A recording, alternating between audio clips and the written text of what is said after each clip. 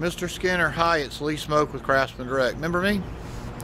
This is Elaine Denny's deck, and we were talking about the fire code. And yeah, you've got not, well, let's start with the side we have been talking about in your office, which over here, sighted from the neighbor's structure to Eileen Denny's deck, and I think we're out here because she had a porch built and the contractor said she didn't have to get a permit.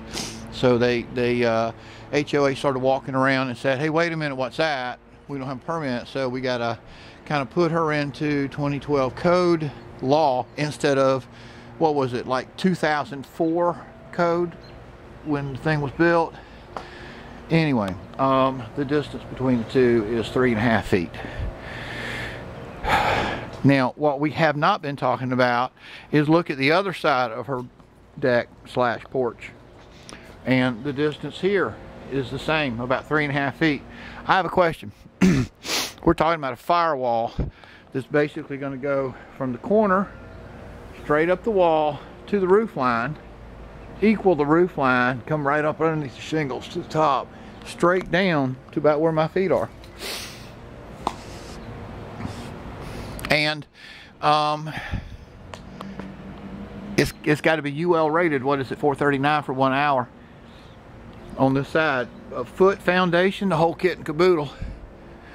And then we've got to do the same thing over here. It looks like, please correct me if I'm wrong, it's got to be on her property. So I'm guessing that would be right running that edge where we see that downspout. I guess we can build it there. But I have another alternative. What if we do demolition? Because we've got to re-engineer this deck anyway. Come from 5 feet in,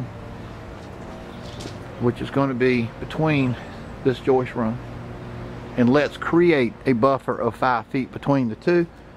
And if we do that, I'm guessing we'll have to go to the other side, which you guys are going to see when you get here. I don't know why the inspector didn't, because that deck is here. I'm guessing we'll have to get 5 feet in here in the middle of this joist run, and let's go 5 foot 1 inch, get her in compliance, because we can't do the cantilever. We got to get the row 6x6s here according to her professional engineer.